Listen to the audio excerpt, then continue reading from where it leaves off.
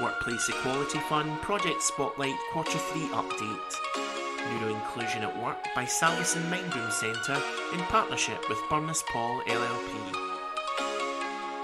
The project continues to exceed its targets in terms of engaging partners, participants in training sessions and its breadth of activity.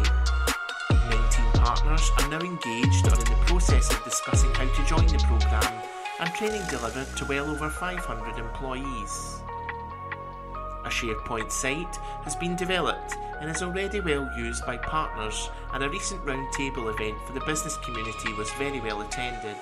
A series of training webinars and short videos have been produced alongside easy read guidance.